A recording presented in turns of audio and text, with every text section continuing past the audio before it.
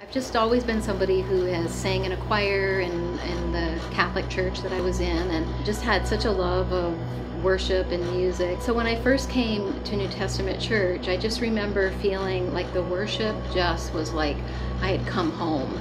But the problem I had was that everybody was worshiping up front, and I remember looking in the back of the church to see if there was that choir loft, which was my comfort zone, and there wasn't. And because of just my own bondages where I was at that point. I was born with one hand, so I only, I have my elbow here.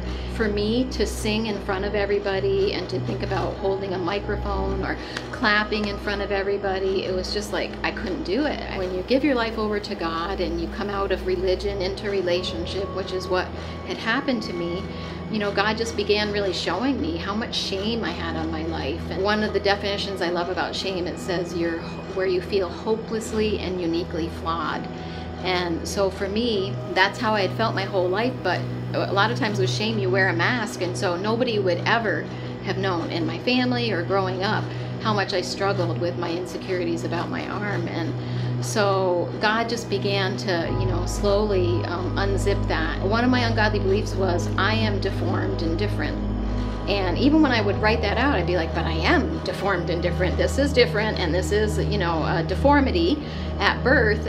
But the whole problem was that I am part, that's who I was, that was my identity. God just began to show me that that's not who I am. That's like a fact about me, just like my hair color is brown, but it's not who I am. And who I am is a child of God, fearfully and wonderfully made. It was such freedom.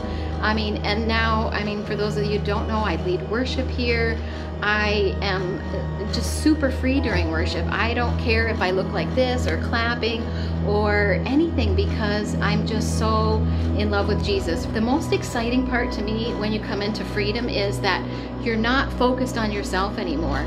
It gave me a heart for other people, to see other people come out of shame-based thinking, and just really want to see people line their thinking up with what Jesus says and thinks about us.